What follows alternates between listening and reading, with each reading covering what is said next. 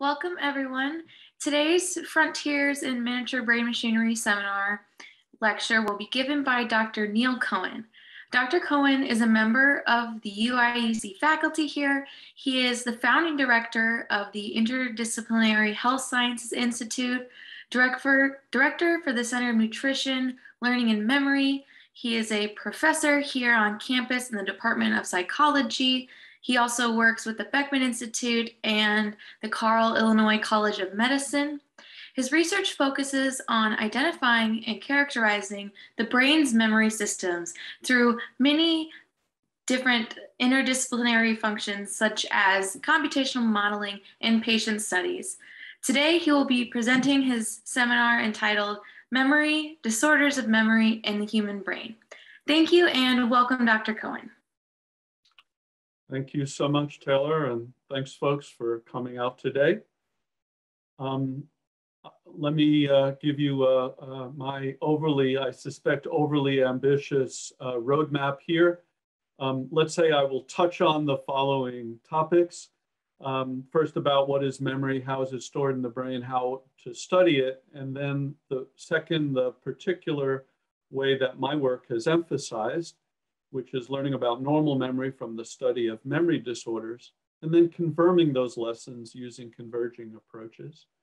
Third, what memory disorders in particular have taught us about multiple memory systems. And in the course of doing that, talk about the role of the hippocampus, or the memory system dependent in particular on the hippocampus.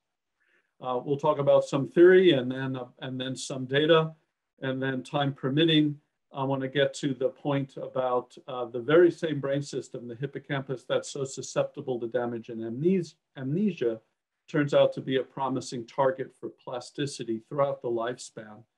And in talking about that, can present some data from intervention studies, which helps actually to both confirm the things you learned from amnesia and end on a very positive note.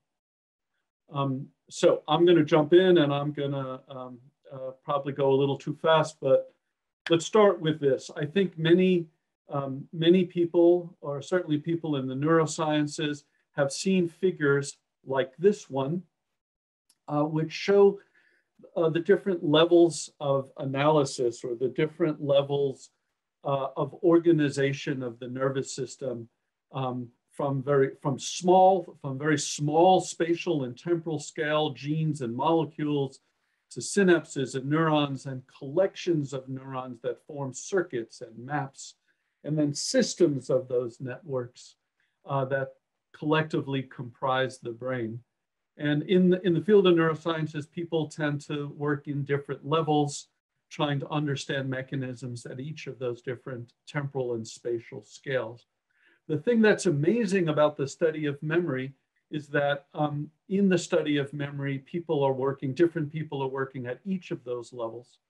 And it is clear that each of those levels has part of the answer to the question of what is memory. Plasticity, the ability of the brain to change as a function of experience, occurs at all of these levels. So the whole brain is plastic, and the whole brain does memory, if you will. But there are also some specialized memory systems.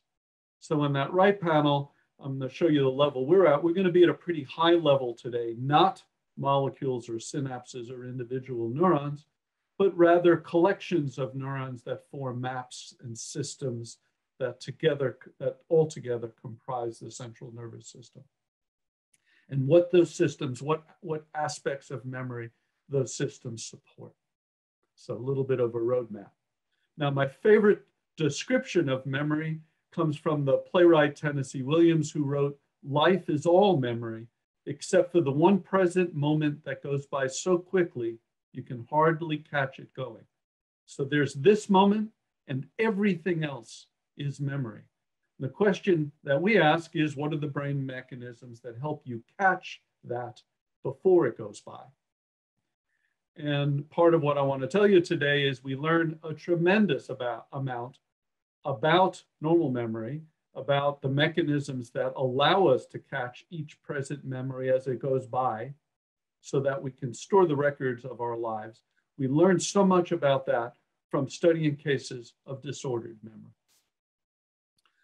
I'll start, as many in my field do, with the patient known by his initials, HM. HM died in 2008, but before that, he was the most intensively studied and famous neurological patient in the world. But he didn't know that because his impairment, the aspect of his neurological disorder that made him famous, was an amnesia that prevented him from learning and remembering who was studying him or why people were studying him, much less what we all learned from him. He was studied for over 5 decades and made immense contributions, which we can talk about now. Who is he? Why did he become so important? In 1953, he underwent surgical removal of the hippocampus and related structures for the relief of what was otherwise medically intractable epilepsy. He was taking near lethal doses of his medication, anti-seizure medication, which still was not enough to stop his seizures.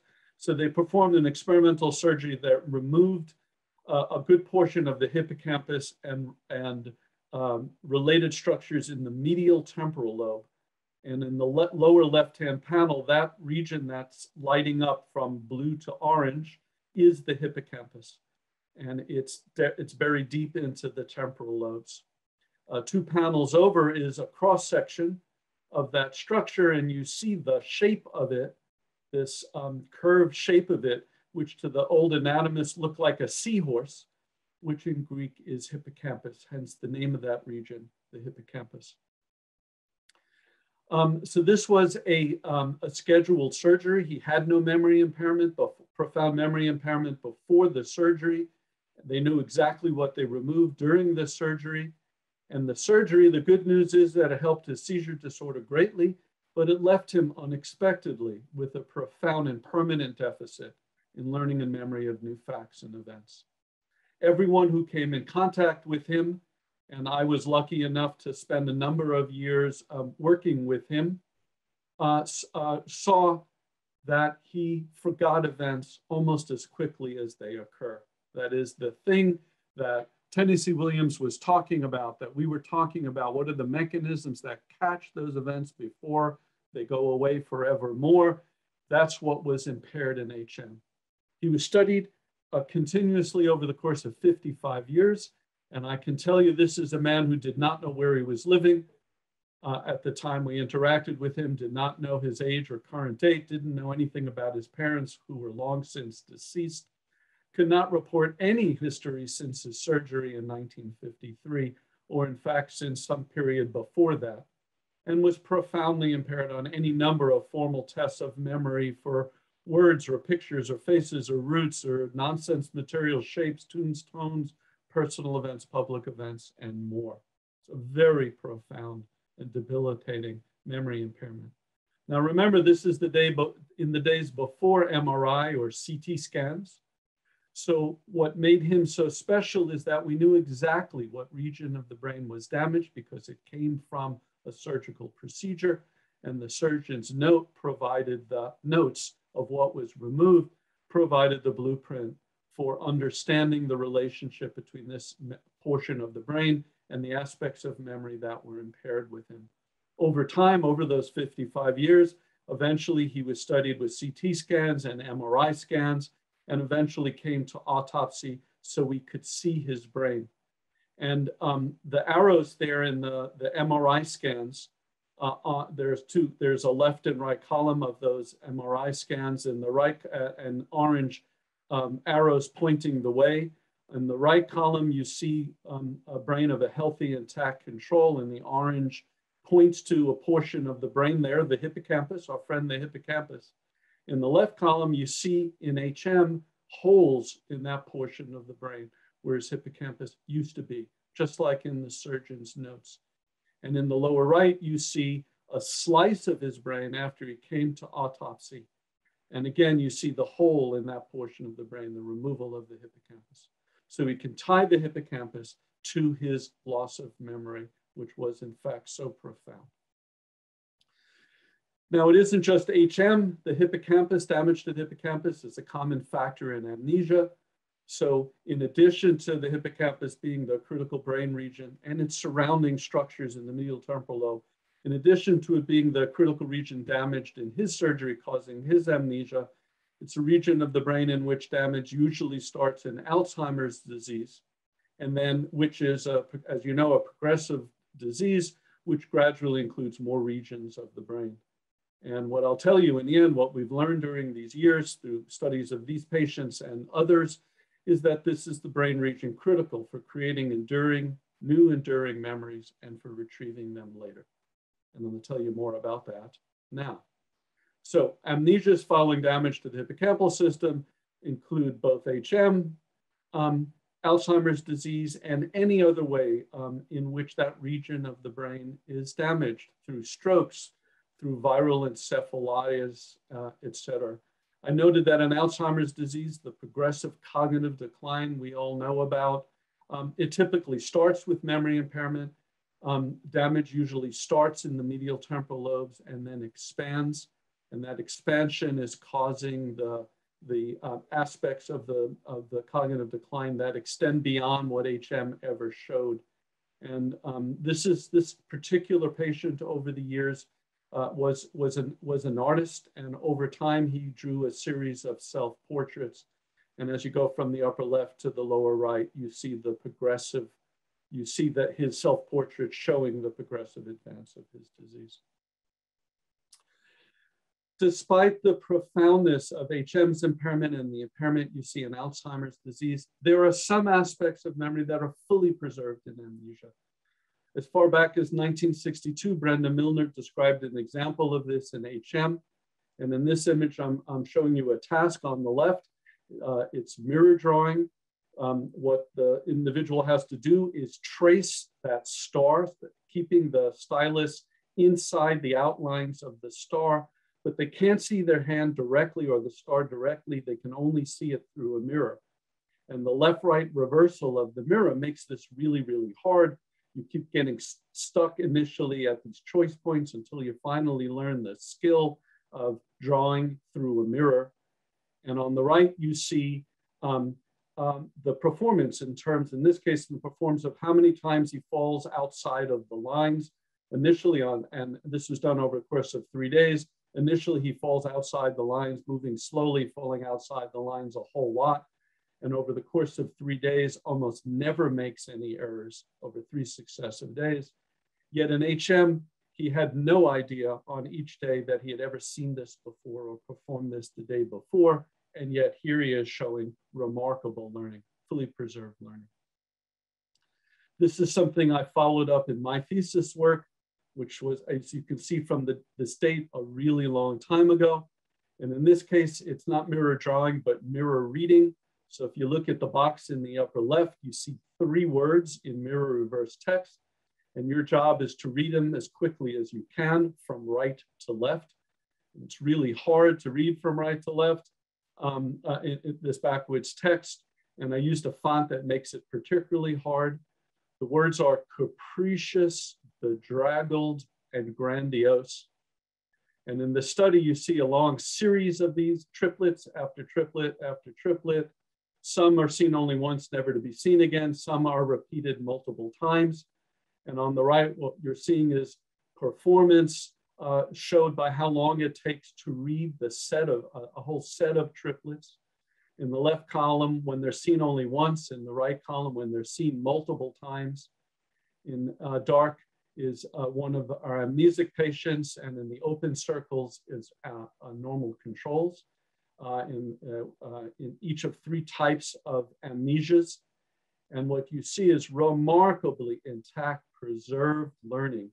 They get better and better, even though they don't remember doing so. They come back 3 months later, way too long for them to remember having ever done this before, and yet show remarkable facility, getting better and better at reading mirror reverse text, showing fully preserved learning and retention of their skills. But they cannot recollect or introspect about the learning experiences. They don't remember doing it before, or the content of their experiences. They don't know why they seem to be doing well. They can't explain what it is they've learned because they don't remember having done it before. This sounds awfully reminiscent of the storyline in the Bourne Identity and other movies in the Bourne franchise. And I stole this little quote from their website. It says, "He has the skills of a dangerous man, but he doesn't remember his past." And what the plot of the movie is about is, how can that be? How is it possible? He's this action figure. He's this CIA trained assassin, and he's retained all the skills, but he doesn't remember his past. How can that be? Well, I think of HM as an action hero too. Here he is on the right. And what I would say is, he can learn new skills normally, but he cannot remember any of his experiences. How can that be? And as scientists, the question we ask is, what does it teach us about memory? And what we've concluded is, what it teaches us is that there are multiple memory systems of the brain, that the hippocampus and the systems damaged in HM are part of one memory system that is about remembering the experiences, the events of your life in an explicit way, a way you can declare. It involves the hippocampus and other regions in the medial temporal lobe, all attached to the cerebral cortex of the brain, but that this is just one of several memory systems. Here I show you three. My colleague Eichenbaum and I show you three different ones. I won't talk about the other two today, just this one, the declarative or relational memory system tied to the hippocampus. The lesson is that there are multiple memory systems. Let me tell you a little bit more about this one. So the idea is that the declarative or relational memory system is what supports our memory for the who, what, where, and when of events. The binding together, the constituent elements of experience. This depends critically on the hippocampus. So different aspects of an event, where you were, different things you've seen, in what order, your emotional reaction, your actions through the event, all are processed by different regions of the cortex. And these different regions of the cortex all converge onto the hippocampus.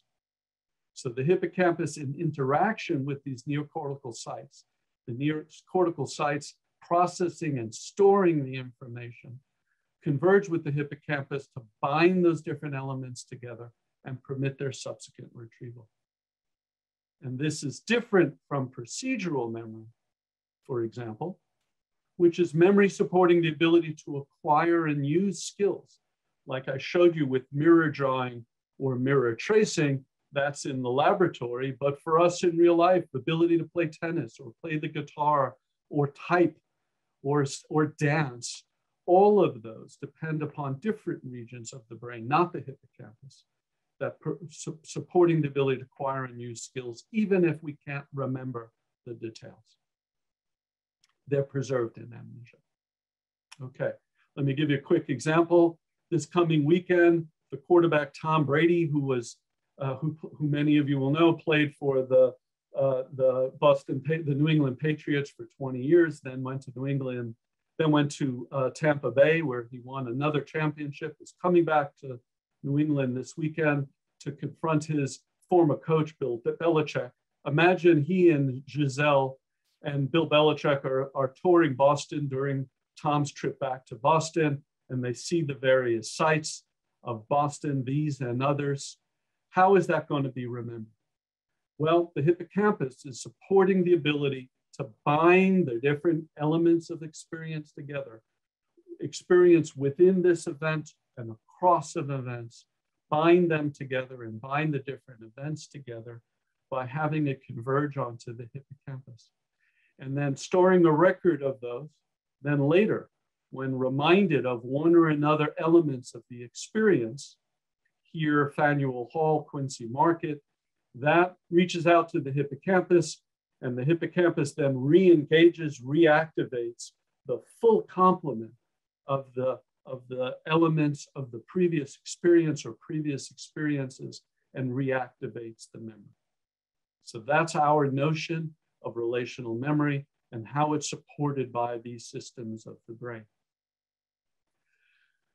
So that's theory, that's a high-level description. Let's look at some data. How do we know this to be true? How do we see this in action?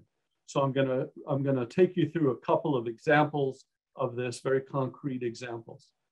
And the punchline will be amnesia is a deficit of relational memory. Amnesia following hippocampal damage is a deficit of relational memory because the hippocampus is a critical factor in supporting relational memory.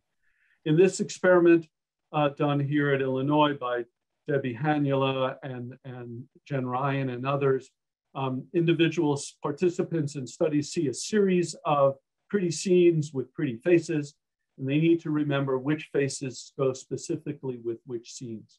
And then at test time, they see these various scenes and a set of three faces. And in each case, the set of the three faces will all have been seen before, but sometimes one of those faces will match that scene. That is, when that face was seen before, it was seen with that particular scene. Other times, none of the three faces was seen with that scene. Other times, none of the three faces were ever seen before. And I'm telling you this in some detail because this is hard. In any given test trial, all three faces are equally familiar. But in some test trials, one of those faces was studied with that scene. Your job is to pick out which face was studied with that scene. And if you're a participant in this study, you don't get the benefit of the red box that I drew around the face here. So it's a difficult study. How do people do? In this instance, the way we tested memory was through procedures we developed to use eye movements, where you look on a screen, to help us determine what you remember and what you don't remember. So we monitor the eyes while you're viewing the screen, while you see these various test displays. In the right panel, we see that same test display that I showed you first, here with eye movements and eye fixation superimposed. The circles, the red circles are where your eyes fixated, stopped for a little while. The yellow lines are your eye movements that take you from one fixation to another. So as you view the world, you do so in a series of fixations, and I'm projecting them here onto these faces. Okay, and what you see here is disproportionate viewing of the face that matches the scene. In the middle panels, the actual data, the proportion of viewing time for the face that matches compared to the face that doesn't match, faces that do not match. And what happens is very quickly, within half a second, people start viewing disproportionately to the face that matches the scene. So this is an example of relational memory, face-scene relations. You don't have to respond verbally. This is a task which can be performed in animals, not just in humans. So it provides a way to cut across different species. And you see this in person after person, except in amnesic patients with hippocampal damage. The teal, the very light colored one, there's no difference in viewing between the matching face and other faces. Okay. So the hippocampus is critical to this aspect of relational memory. Here's another example. Instead of using eye movements, here they're shown the same scenes and faces, and then the test trials occur either very close in time to a study trial or further along in time after a lag of intervening items after the study trial. So lag 1, lag 5, lag 9. In experiment 2, it's faces, the lower panel on the right, it's faces. Again, in the upper panel, you're looking at scenes and objects. So object scene memory or face scene memory.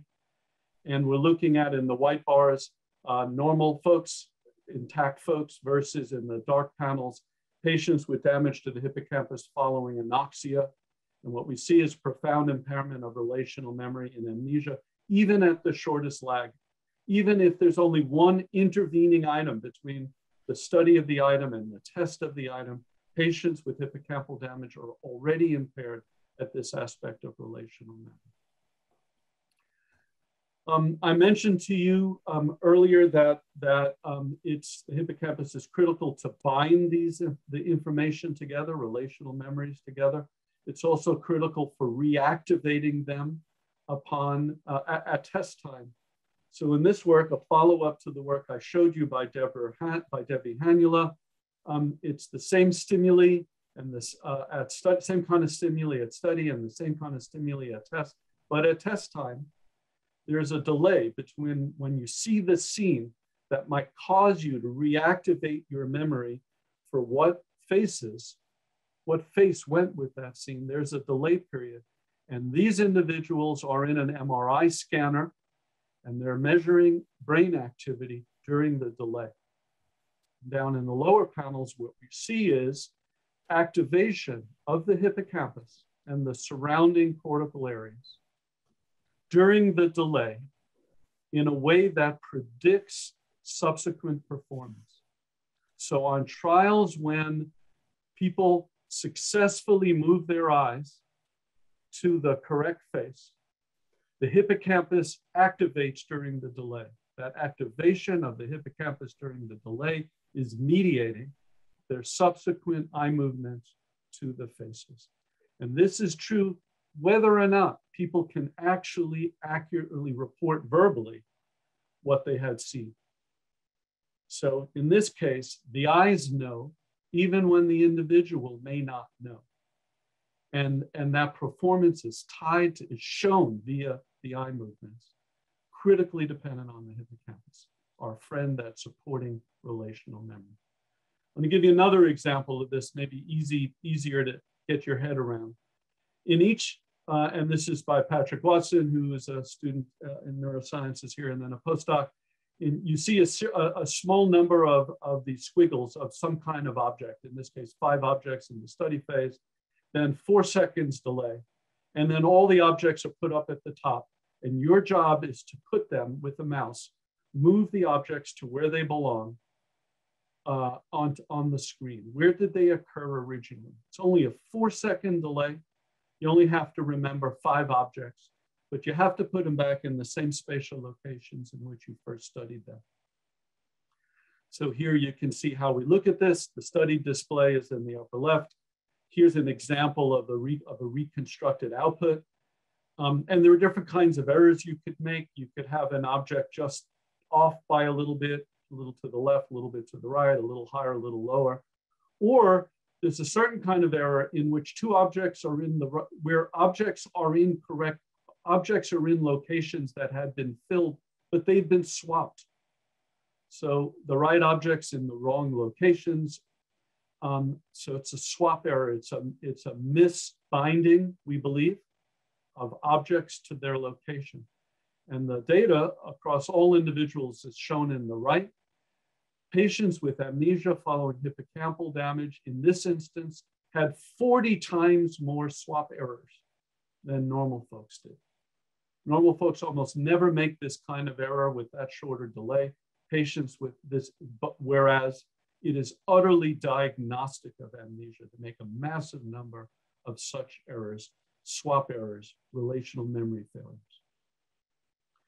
We've used this procedure to look at lots of other patient groups, lots of other individuals. Here I show you work with Melissa Duff, who is at Vanderbilt in patients with traumatic brain injury, but who are very highly functioning. They're back at work. They don't complain of memory impairment. And yet on this task, they show impaired relational memory. So the teal color is their accuracy. Look in the right panel, it is a completely different distribution than the pinker, more coral color of normal comparison individuals.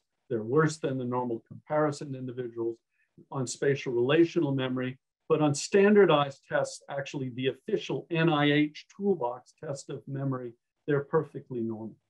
They show highly overlapping distributions with comparison subjects. So this is a very sensitive test of hippocampal function because it taps into what we think is the heart of hippocampal function, relational memory. Here's another example in same task, now in healthy elderly, just normal aging, as a function of how often these individuals complain subjectively of memory problems. So we call them subjective memory complaints.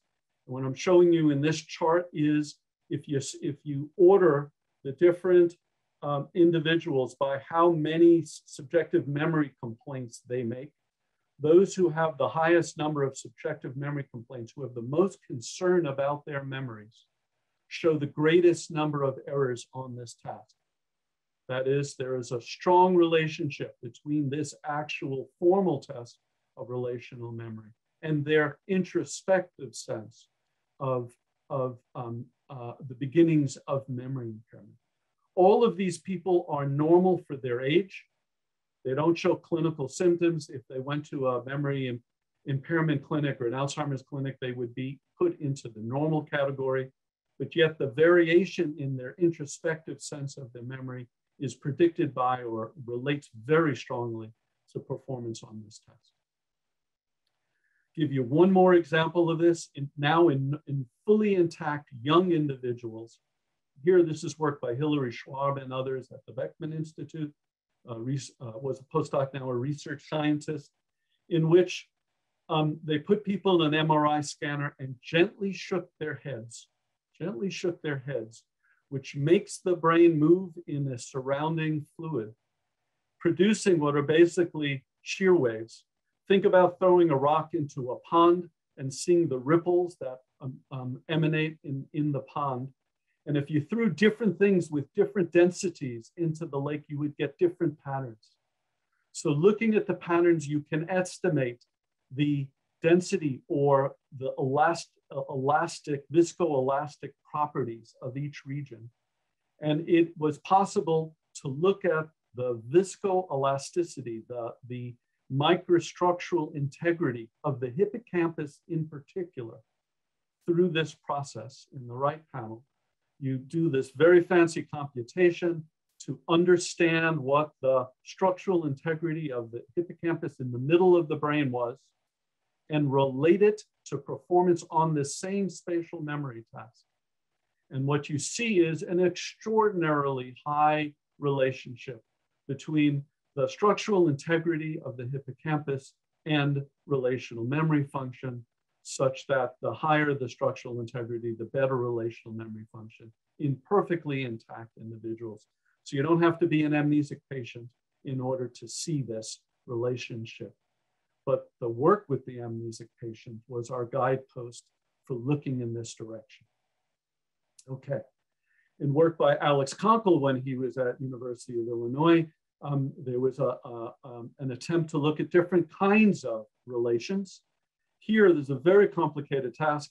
On each task, people saw 3 objects successively, each for 3 seconds, all novel computer-generated objects in one of 3 locations, in 3 different temporal locations. So first one object in one location, then a different object in a different location, and finally a third object in a third spatial and temporal location.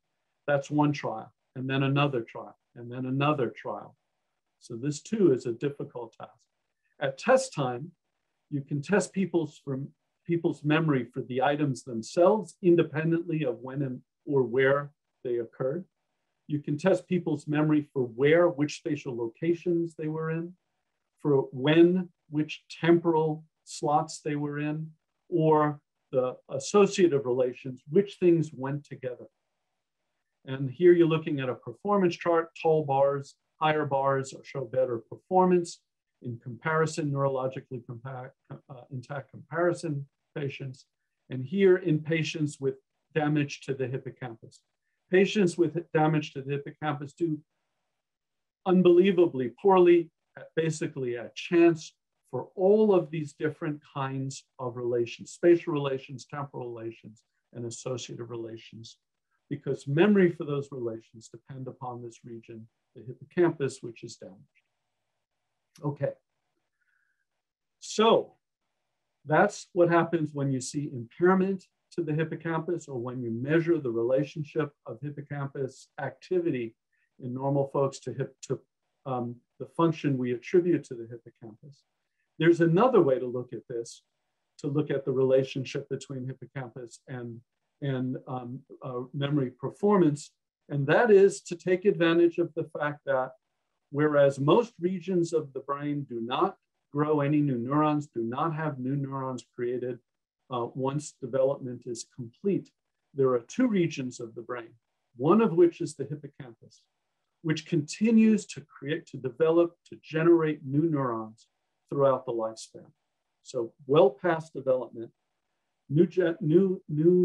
neurons can be generated, and that's called neurogenesis.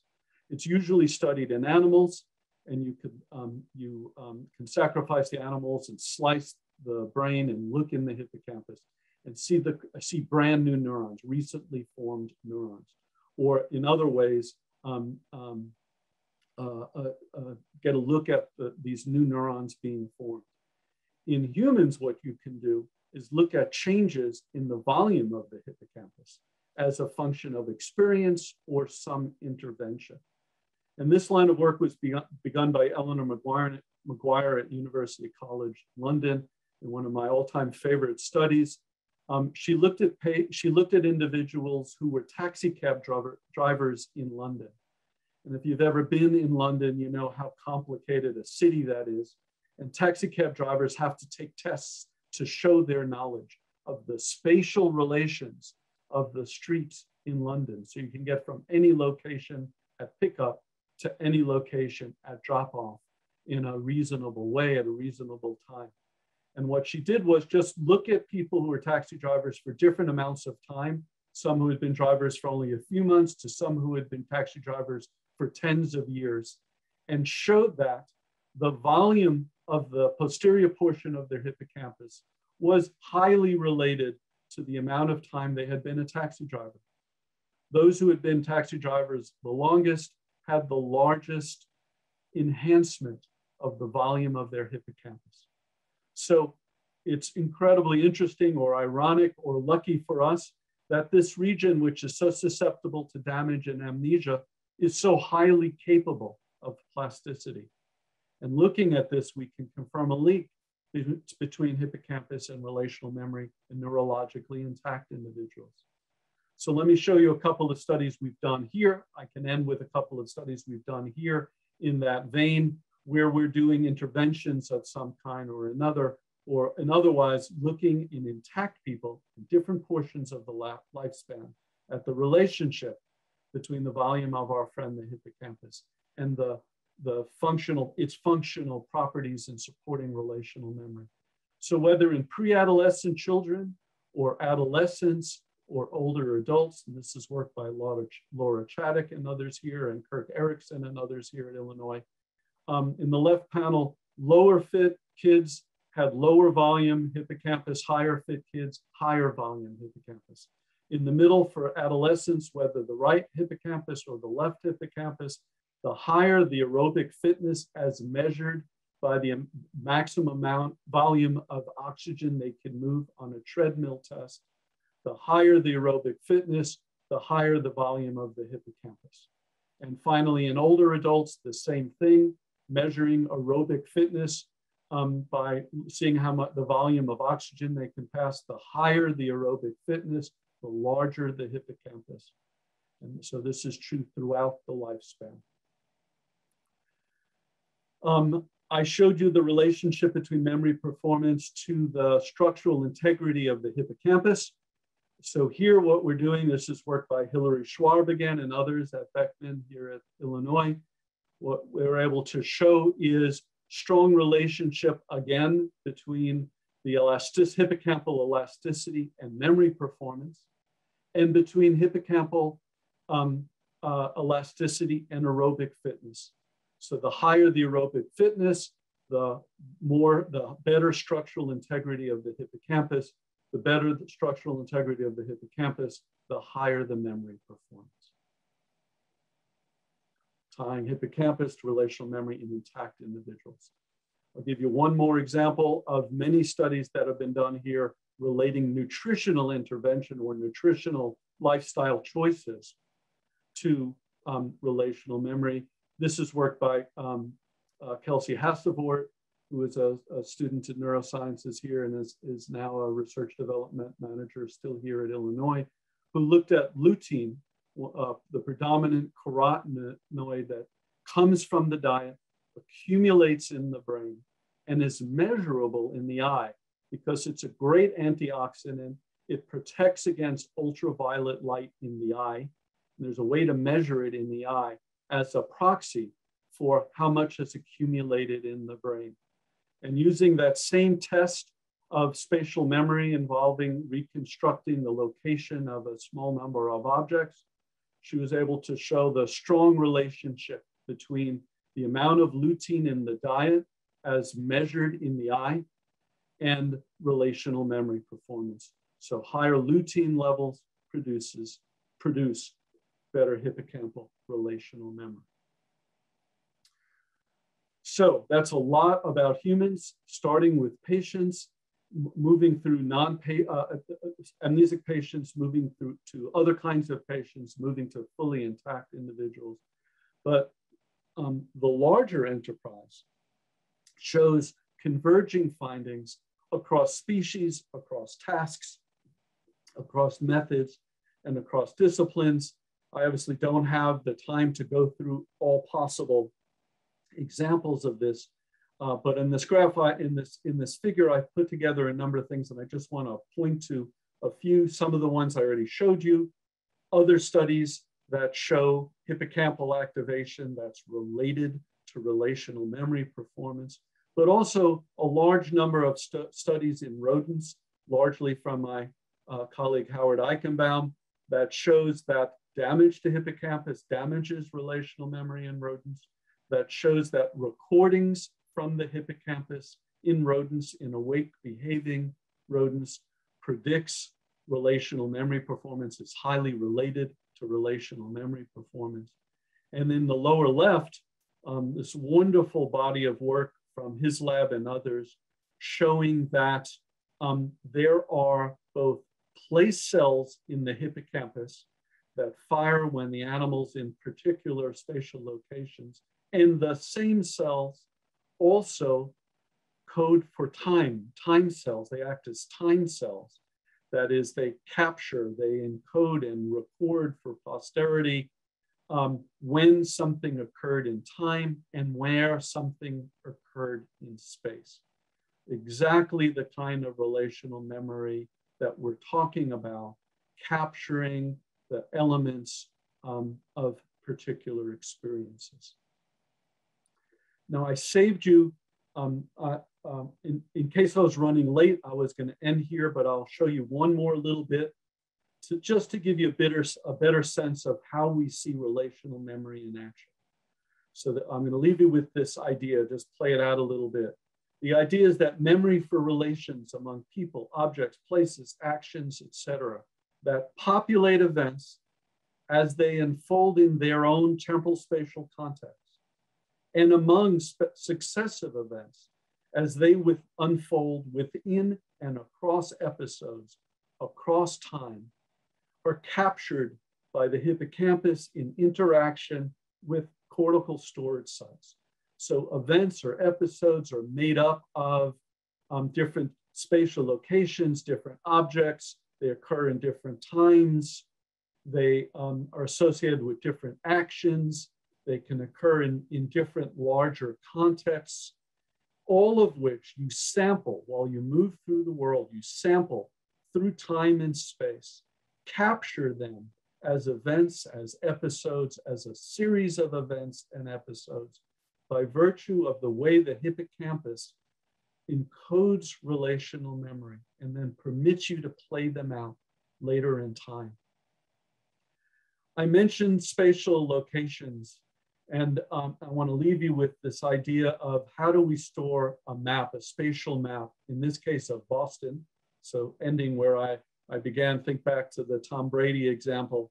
How do you encode this? Is this related to what I just said about you're sampling the world and you're capturing different elements in different spatial locations and different moments in time and remembering them later? How do we see that?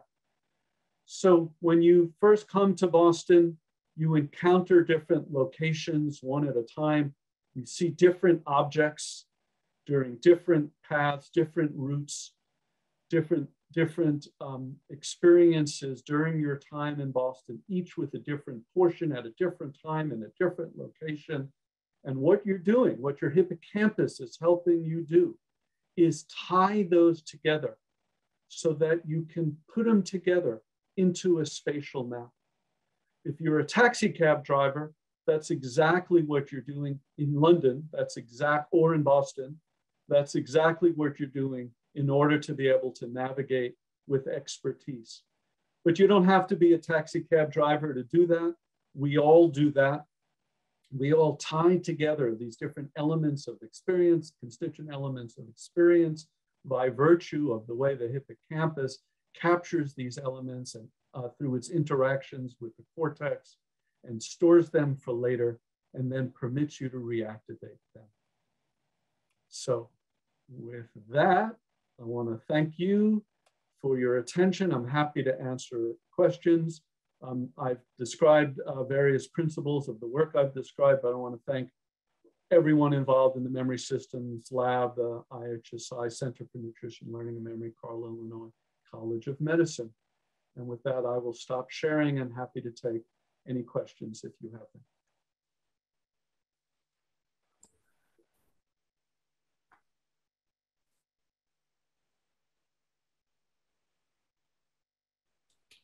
Can I ask you a question here?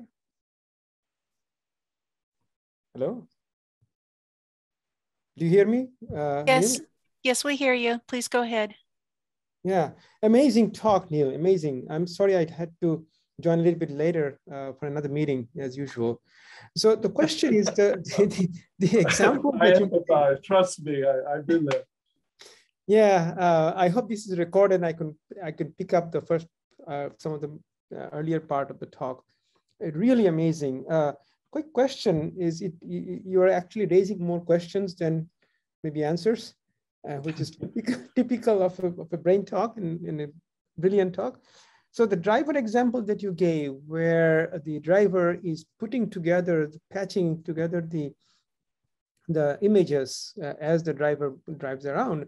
So if the same driver would be also doing athletic activities, which is other example that you gave, would you expect a nonlinear change in the volume? And if you keep adding things that are related or correlated, would they all add up to even better relational capabilities and memory?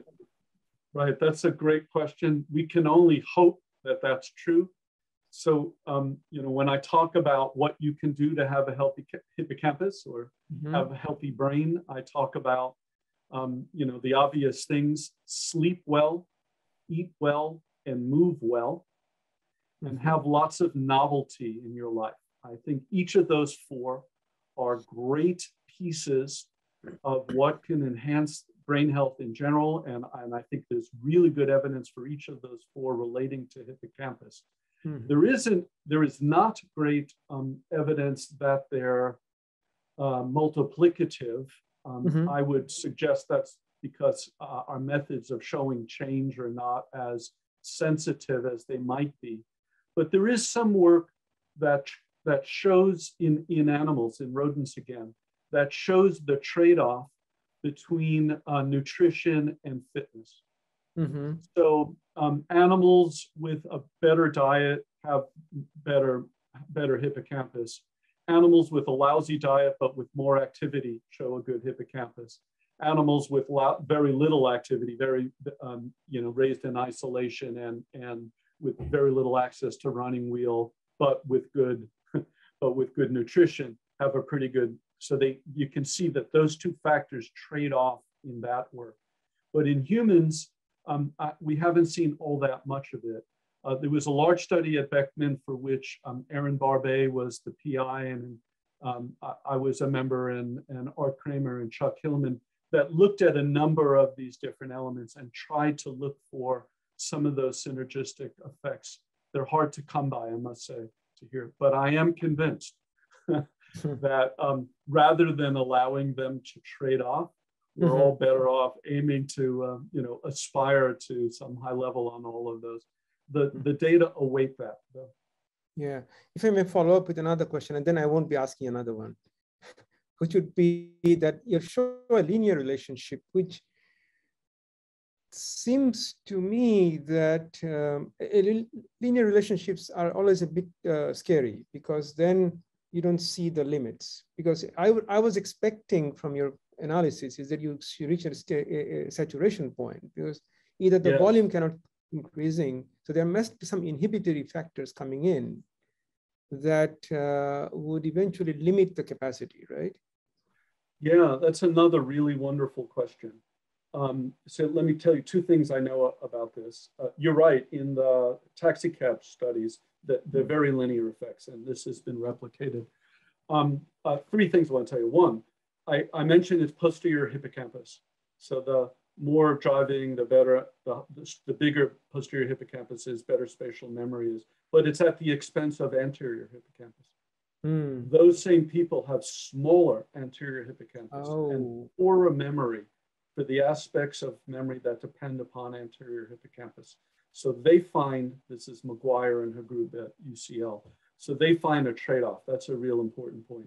Second factoid from the nutrition work here done by Kelsey Hasselvord, Carol Bain, and others, the relationship between nutrition and relational memory is not all across the spectrum. It's only at the endpoint of the, let me say this differently. People with poor fitness show poor hippocampus. People across the normal range are pretty flat. Below a range, when your nutrition's below the normal range, when your fitness is below the normal range, then you start seeing this linear relationship in the wrong direction. I'll just stick with those two. So there are some nonlinearities or trade-offs that we see that I could point you to. Sure. All right. Thank you. Great talk. Thanks for your questions. Sure. Neal, I have a question. I work on the AMPA receptor in the hippocampus. Yes. And well, one thing that I'm interested in is, you know, you see me and you see that I have a beard.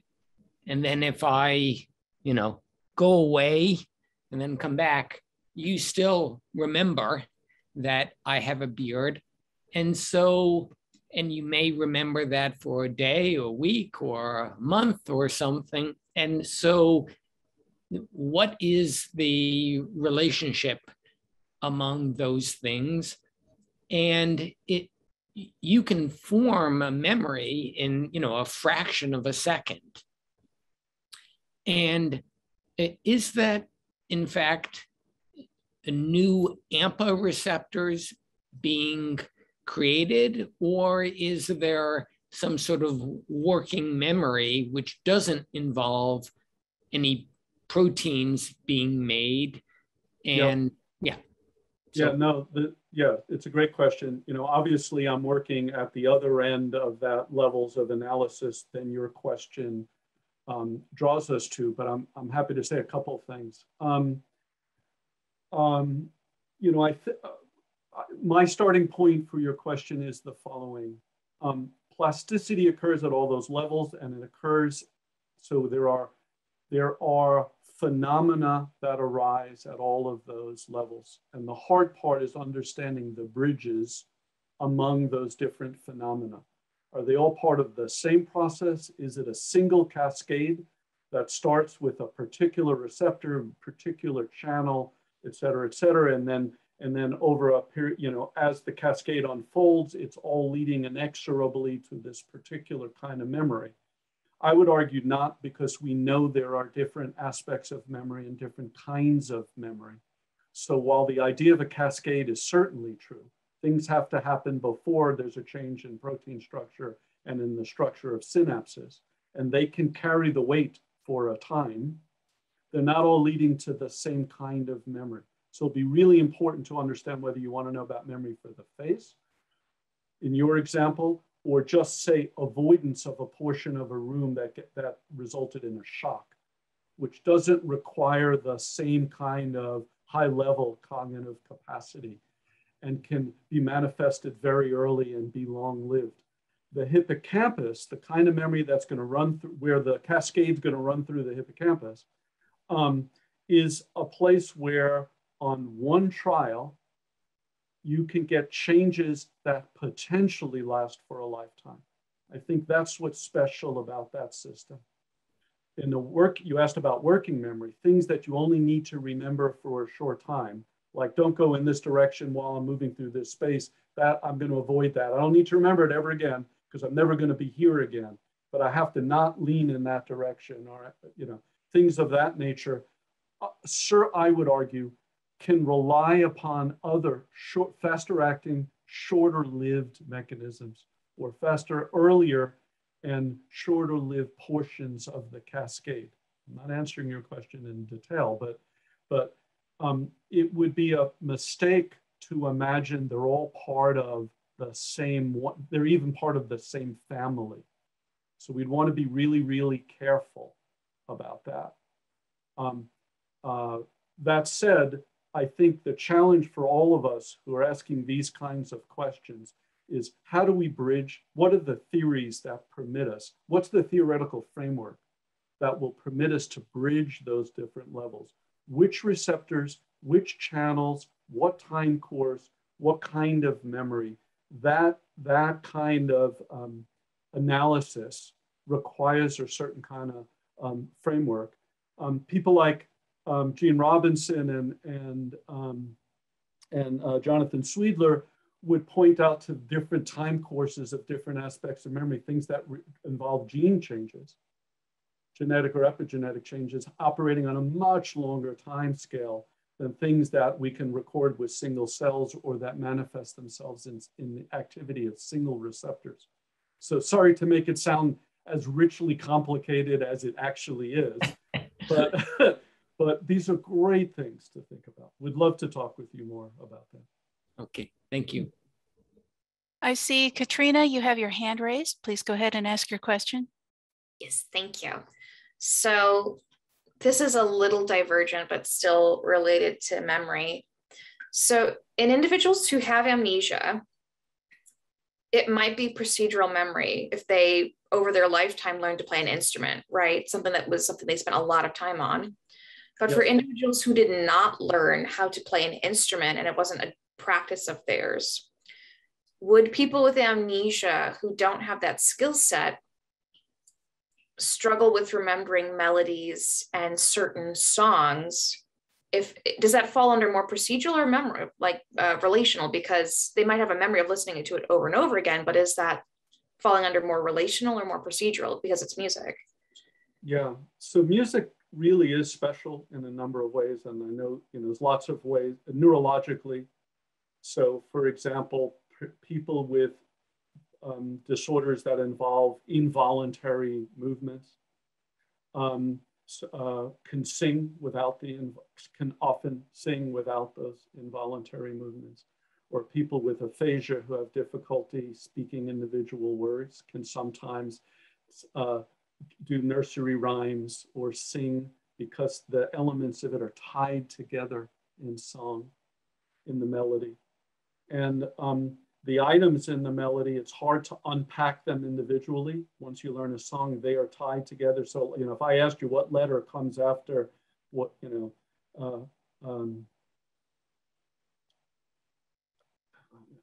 F in the alphabet, you might have to either see an image of it or run the little thing in your head. If I ask you about a song, it's impossible just to immediately come up with what follows such and such in a melody, because the elements of the melody are all tied together. So music really is very procedural, even if you're not producing it, but certainly if you're producing it. One of the best studied amnesic patients is a guy named Clive Waring, who was a musician. He has profoundly impaired memory, and then goes back to the choir that he used to conduct and proceeds to play piano and conduct the choir. It's remarkable, just remarkable. So not a divergent question at all, actually. Okay, we have time for one more question. Please go ahead, John. Yeah, hi, Neal. Hi, John. Been a while since I saw you. Yeah. Still remember you though, thankfully. But I was wondering, you started out with the Jason Bourne movies. So I was wondering if you had a wrap up to that or more to say about the different types of memory and what he goes through. Yes. So like most, So for many, many years, I taught a course on, Hollywood in real life and Hollywood in the movies. It's now taught by Hilary Schwab, so it continues on. And the Bourne movies are brilliant in that distinction. And I take it very personally because the first book by Ludlum on Bourne was the year after my thesis. I don't believe he read my thesis, but was about this distinction between the procedural side of things and the declarative relational side of things. That procedural memory is different and could be preserved, is the heart of the Bourne thing. In Bourne, though, he doesn't remember his autobiography. And in a patient like HM, that's not true. HM knows who he is, or knew who he was, up to a certain point. And they conflated that. The typical Hollywood amnesia is this thing where you've lost your identity, and it has great promise for a storyline if you don't remember who you are and all that. So Bourne is in some ways brilliantly correct, and in other ways, borrows some of the usual Hollywood tropes. The best is Memento or Nemo. The best is Finding Nemo are really great examples of amnesia, if you don't mind talking fish and movies that run backwards in time. But they actually capture the plight of an amnesic patient remarkably well. Dora does start to remember things, I think, in the second one, though, right? Yes, he gets his memory back by the end of the franchise, and then they put a new character in there and they can start all over again. So instead of Matt Damon, it's now Jeremy Renner, and they get to do it all over again, as though we have amnesia. We won't remember, we've seen it all before. Anyway, thanks everybody for turning out today. Sorry, Sophia, if I'm taking your role here. But No, that's quite all right. Thank you so much. This has been fascinating. Great to see you all. Thank you.